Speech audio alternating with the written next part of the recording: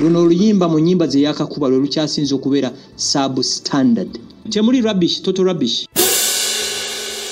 Omusajja yabadde asse Bebe Cool yakuba omuntu omu amasasi n'amuyuza spinal cord. Well, I'm coming to you with another update right here on the Buzz UG. How are you doing? Thank you so much for subscribing, and in case you haven't, kindly subscribe and also tap on the bell for all the notifications. My name is Melad Milo, aka Fuller.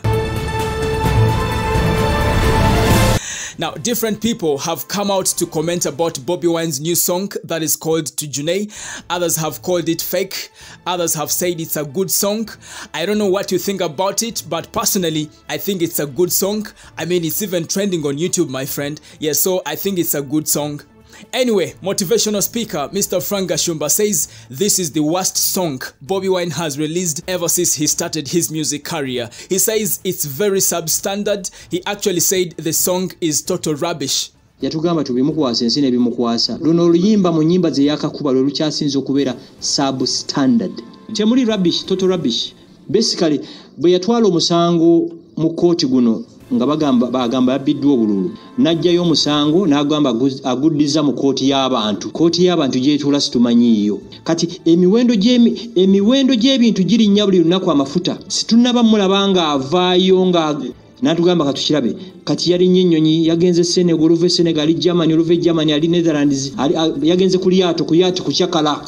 Temuli rubbish, total rubbish. Kati oluva yagenda California, Besigye amasaji nga Yoweri Museveni, Besigye ali mu kusaaga. Ompulirano nze nabagamba kiri kiwaani 100%.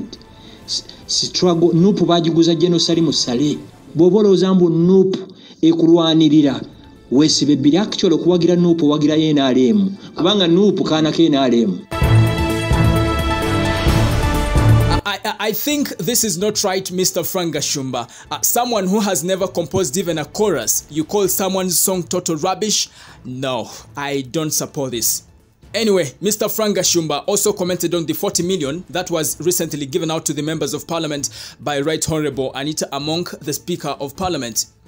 Now, Gashumba says Bobi Wine has also been given 4 billion by President Museveni's government, and he says if Bobi Wine wants the NUP members of parliament to return the 40 million, he should also return the 4 billion that has been given to him because it's all Museveni's money. But I have it from a fact. Ababaka 98% ku babaka NRM FDC nupu bajeyo sente. Mu Uganda principal yomu yalikeo flaga 2.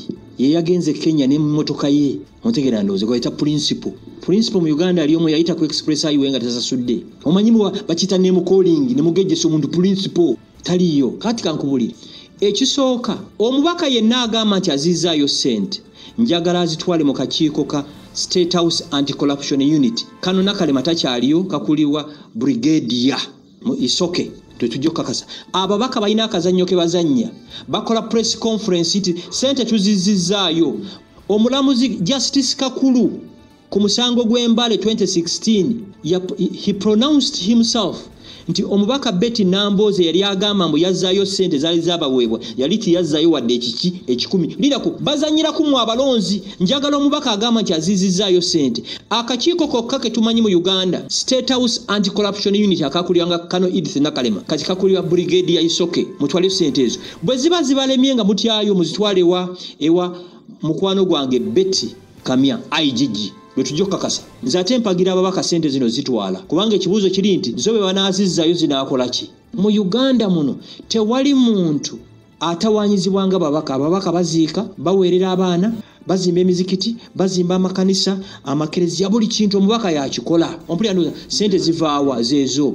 N'ekirala ababaka nti munabaga abazzeeyo sente miliyoni 8 n'ekyagulanyi azzeeyo biliyoni 4 gavumenti ze yamuwadde 4 billion eza iPod 4 billion sente za kibizo na sente za Yoweri Museveni.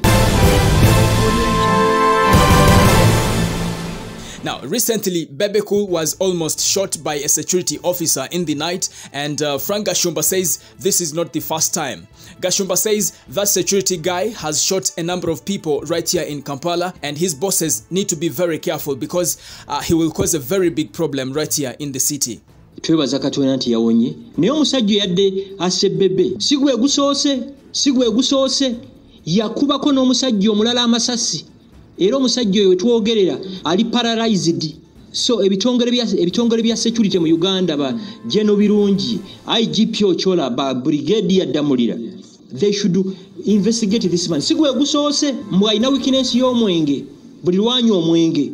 Nza kikugamba mu office eno mwoli mukyala woli omusajja mwe yajja muno okulajana ne tukola kyonna ekisoboka ne batu frustrating. As we speak kweni BS omusajja yabadde asse Bebe Cool yakuba omuntu omwe amasasi n'amuyuza spinal cord era omusajja ali mu kagaali ali mu kukitanda. Simanyi mangi omwenge kyekikeme kikyasinze okubeera ekibi. Omwenge oyingira mu bbala nga buli weyita olaba si mulungi bw'otamira n'olaba nga balungi. Omwenge gusesa abaddaanyize. Teri kintu kirungi kiri mu mwenge ogwo gw'olaba. Nze kyovola siguteeka mu kamwa. There you go. That is another update I got for you right here on the Buzz UG. I don't know what you think about this story. Do you think Frank Gashumba is right to call Bobi Wine's song total rubbish? Well, anyway, the comment section is right there for you. But most importantly, subscribe to the Buzz UG in case you haven't, and also tap on the bell for all the notifications. My name is Melad Milo, aka Fuller. Thank you.